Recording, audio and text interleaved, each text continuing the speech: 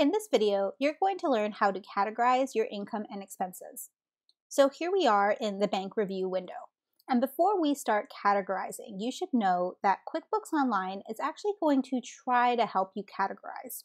So QuickBooks Online is a pretty smart program. So what it's going to do is it's going to try to help you name the payee and categorize your transactions.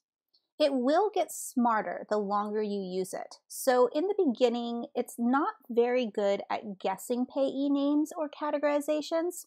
So don't assume that because QuickBooks has added in a category that it's necessarily correct. It's up to you to review and change the categories and to check QuickBooks' work. As time goes on, QuickBooks will start to learn your patterns with your spending and your vendors and your payees. And that's when the magic really happens and the system will start to do a lot of the work for you. But you do have to get through the first month or so doing a lot more manual work than you eventually will need to do.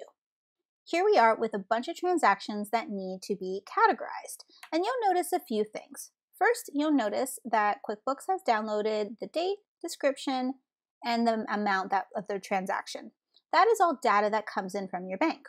QuickBooks has also tried to give your transactions categories. And to be honest, it hasn't really done a very good job of this. So let's go through how you will categorize transactions. First, we have acuity scheduling. So what we'll do first is in order to open up the transaction, we're simply going to click anywhere where it's gray. This will now open up the window where you can enter in your payee name and adjust your category. Now, as we've mentioned before, we notice now that acuity scheduling is just the description from the bank. It's not actually added in as a payee. So in order to add in your payee, you're going to click here and you're going to start typing in the name of whoever you paid or whoever paid you. Now, we see here that acuity is not yet in my system. So what I'll need to do is I'll need to add acuity, and QuickBooks makes this really easy by creating this drop-down box.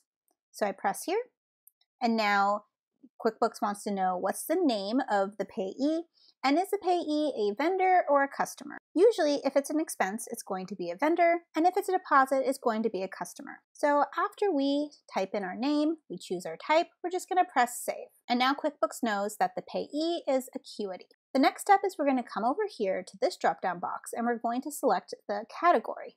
There are two ways that you can select a category. The first is you can simply start typing in a category name. So let's do office expenses. If you don't want to type in a category name, or if you're not quite familiar with your categories yet, you can use a drop-down, and then you can scroll through to find the expense category or income category that pertains to the expense. The last step is to press add. So once you like everything here, and you can also add a memo, so we could say scheduling software if you want, or you can not add a memo. It's really up to you and the data that you want to capture. But once we have finished this process, the last step is to simply come over here and press add. Now, I'm going to scroll down because I want to show you what happens after we've added a transaction. We see here that QuickBooks now remembers that if it says acuity scheduling, the payee is acuity, and the category or match is green. Now, notice how these are black and these are green. When it's black, it means that QuickBooks is simply making a guess. When it's green, it means that QuickBooks is remembering something that happened in the past and is using that data to set the category or match. So generally green means that you just have to give it a quick review, and if the category or match is correct, instead of going through the whole process of opening up the transaction and entering information in, you can simply press add. And there should be one more acuity. Here we go. So we have one more acuity here in the bank review window, and we're just going to press add. Now let's talk about how to categorize income. The process is pretty much the same. Anytime you receive money, which will be under the receive column, you're just going to go in and just like you did with your expenses, you're going to click and you're going to select the payee. Now in this case, your payee is going to be whoever paid you. So it's not who you paid, it's not a vendor, it's now a customer. So we're just going to call this payee Ponytown. Enter, and it's a customer, so we'll say save.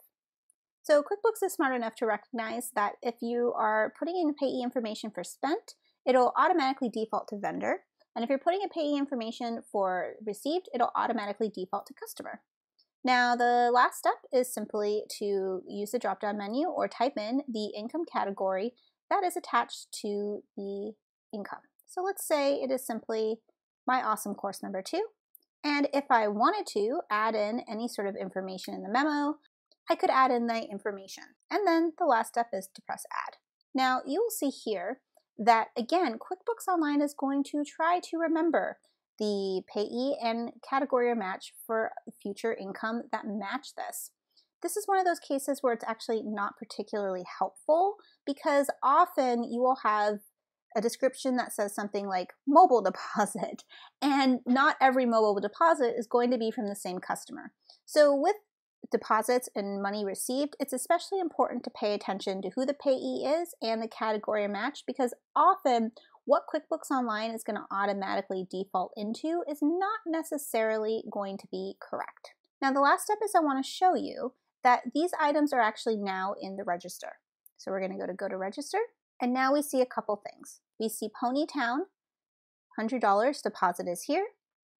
And if we come over here and go into our credit card account, we'll see that all those Acuity transactions that we had scheduled are now in the account. And that's how you enter in your income and expenses in QuickBooks Online.